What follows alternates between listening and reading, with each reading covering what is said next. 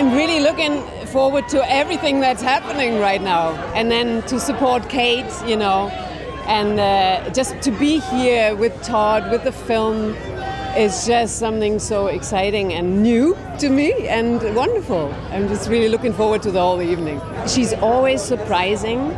She always challenges herself. I think she just doesn't want to repeat herself. So she's also looking for a new challenge every time with the projects that she picks. And she's bold. And at the same time, she's a wonderful, wonderful person and colleague to work with. And she's fun, she's highly intelligent, she's smart.